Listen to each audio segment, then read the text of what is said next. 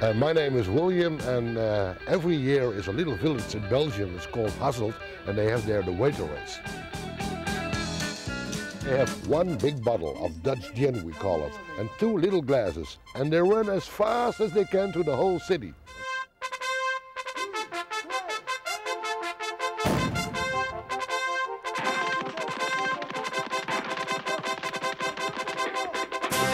Totally, they do three laps around the city. It is a course to the center of the city, a little bit to the parks, and then they go around the city. This annual competition is very fun for the spectators, and we're told almost all the waiters know each other from town, and some even work together at the same restaurants. It's a big contest between the waiters, but you know, everyone knows each other. Everyone knows each other. The waiter race is actually more of a fast walk than a run, and every waiter has their own technique. At times, some waiters become distressed and even a little emotional. Why me? Out of my way, I'm going home.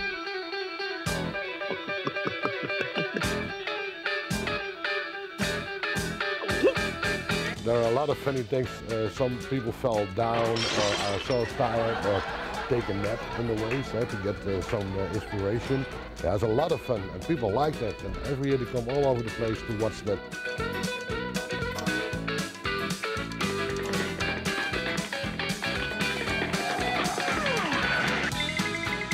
We were told the hardest part of this race is keeping a hand in the same position for miles while balancing your tray.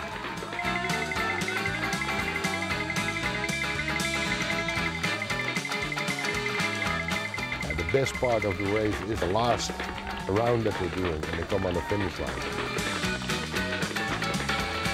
When they go through the finish, then they take the glasses and they meet it in a big bottle, so how much is in. The winner gets his own weight in Dutch gin. The winner of this year was for the 5th time that he won the race. They put the winner on one side and the gin on the other side. When it is in balance, that is the big prize. My name is William at the waiter race, and you're watching Over the Edge.